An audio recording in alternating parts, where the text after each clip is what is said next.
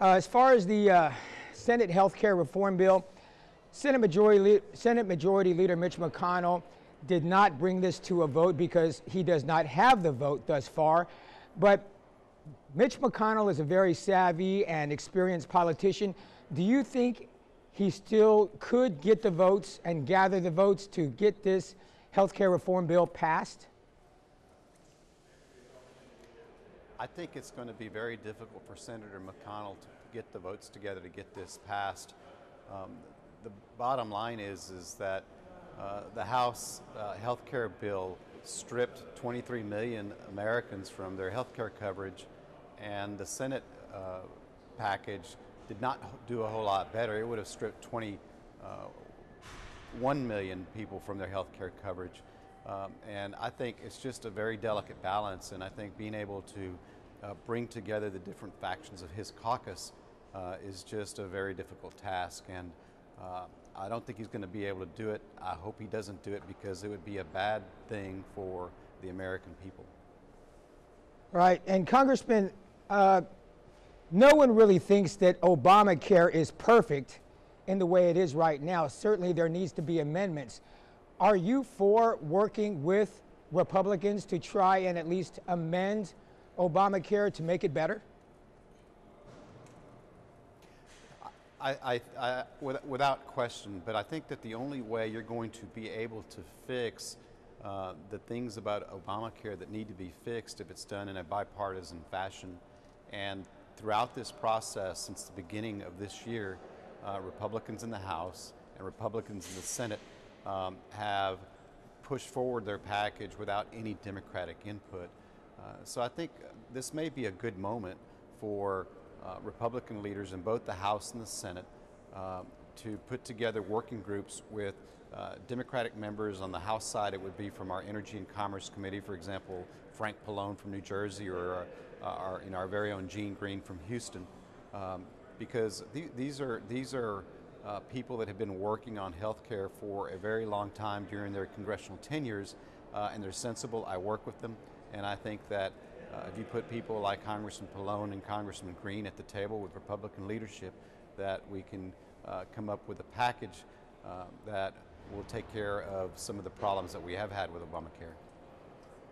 Well, if we could play devil's advocate here, and suppose it does pass, who in the Valley specifically, what people... Sorry, what was that, Eddie? I want to play devil's advocate here, and let's just suppose, hypothetically, that this reform bill does pass. Who in the Valley do you think would be affected the most by this reform health care bill?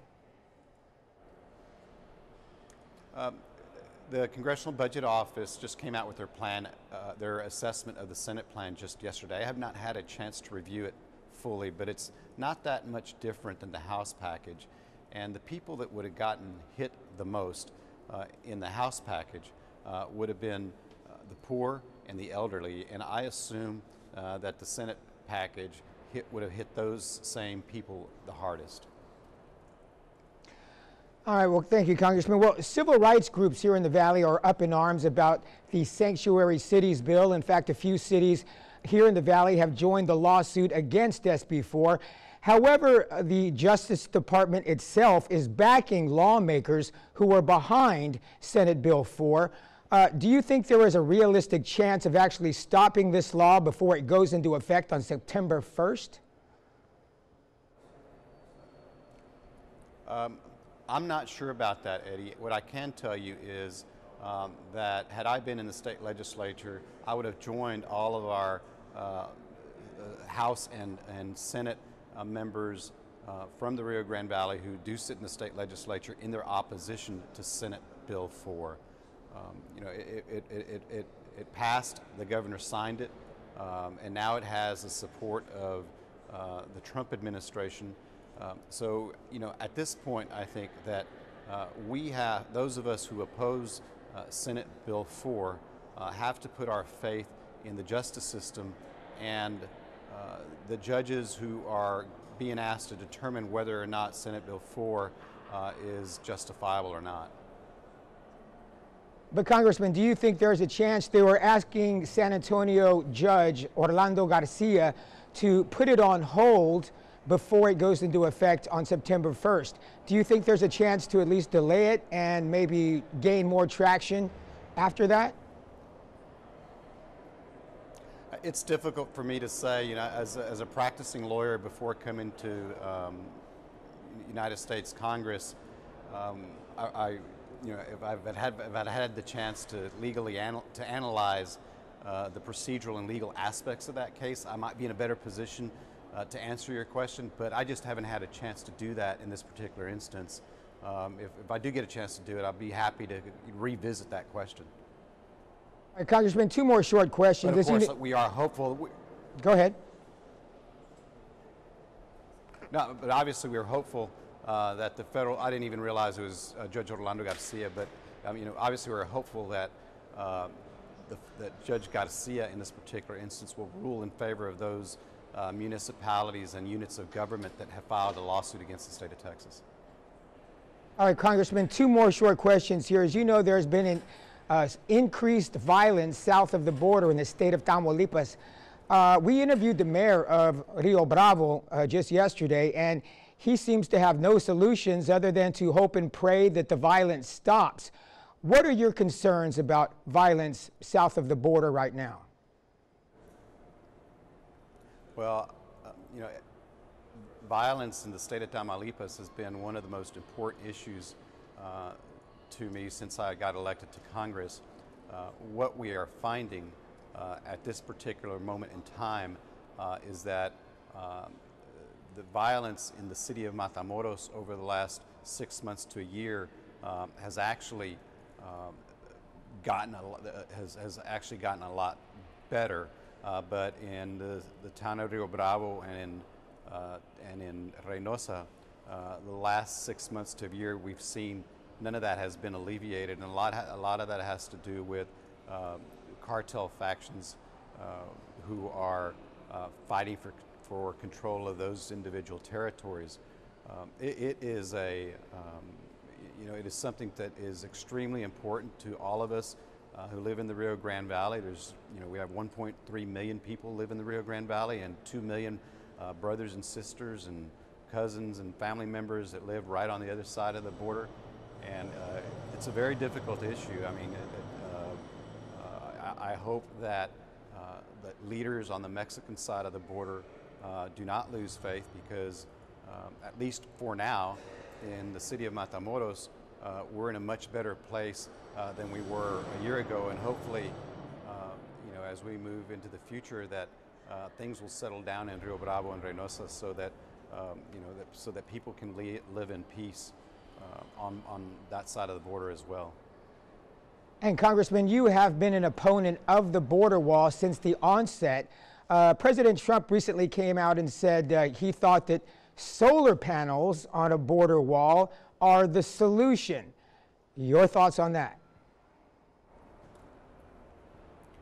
Well, I really do not have any faith or any trust in President Trump when it comes to issues with respect to the border or U.S.-Mexican relations. So I don't put a whole lot of credibility in his suggestion that solar panels are the answer. And I've heard from no other source that suggests that some sort of solar panel system is the answer to this. We're going to continue to do everything we can to fight every effort by this administration and anybody here in Washington who suggests that there ought to be funding for any sort of border wall or a fence, because to me, a wall is a fence is the wall, and if it were up to me, I would bulldoze the existing border wall.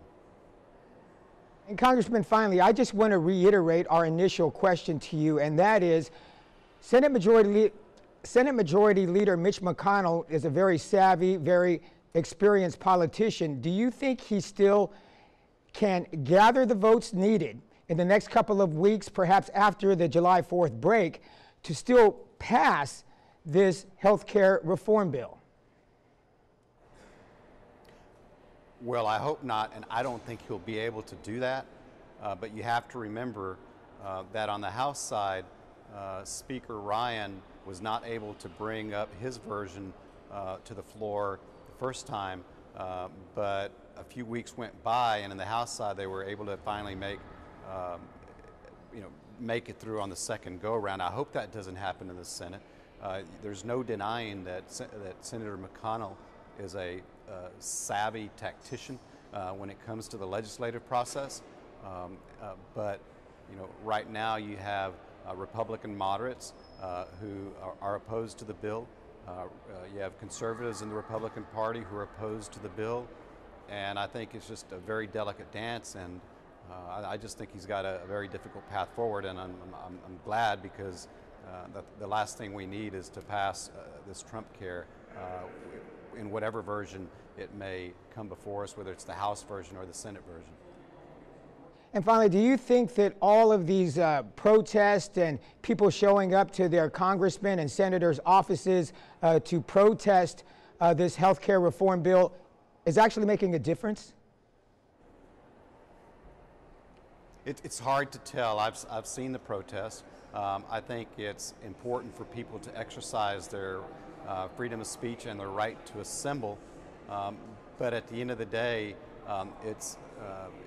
for example, Senator Heller in Nevada has been subject to television attacks in his home states from Republican PACs who support the bill. And so I think that every member of Congress and every senator really is really a product of their district or their state they represent. And I think it really depends on what these individual senators are hearing from their constituents back home.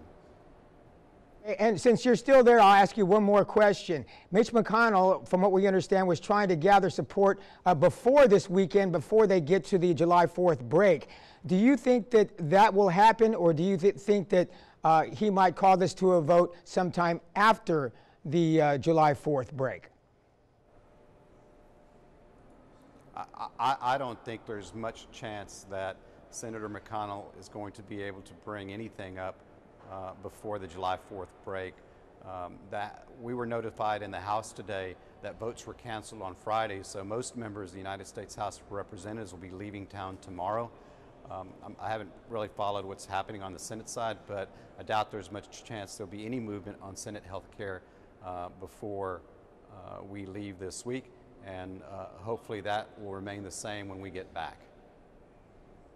Okay, thank you so much, Congressman, for joining us, and appreciate your time, and we will let you get back to the business of the country.